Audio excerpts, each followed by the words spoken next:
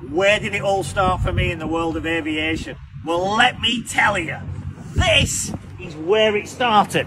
Air navigation. What a place this is.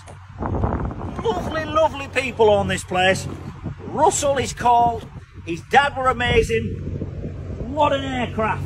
The Piper Cherokee, Piper Arrow. You can have such a lot of fun in them. They are affordable.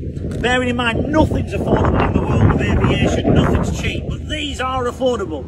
It's how you get into aviation. It's how I got into aviation. In my 20s, I was flying these round.